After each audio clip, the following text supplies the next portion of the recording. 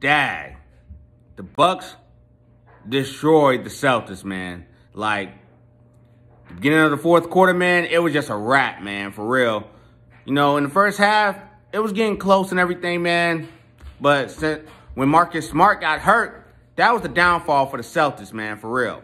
But he came back and everything, but, you know, the Celtics, man, after that injury, man, it was like that was everything, man. And Jason Tatum had a bad game. Jaylen Brown had a bad game as well. Giannis had a triple-double, man. He had to play the game. You know, he did a T-Mac move, you know, bounced it off the backboard and dunked it.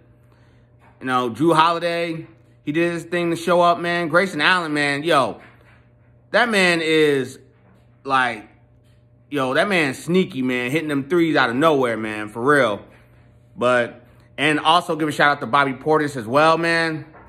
Look, the Bucks don't have Middleton, man, but the Bucks are still a championship team, man. So the Celtics have to respond for game 2, man. If they lose game 2, man, I don't see the Bucks blowing a 2-0 lead, all right? And that, my friend, is a fact. Like, comment, subscribe.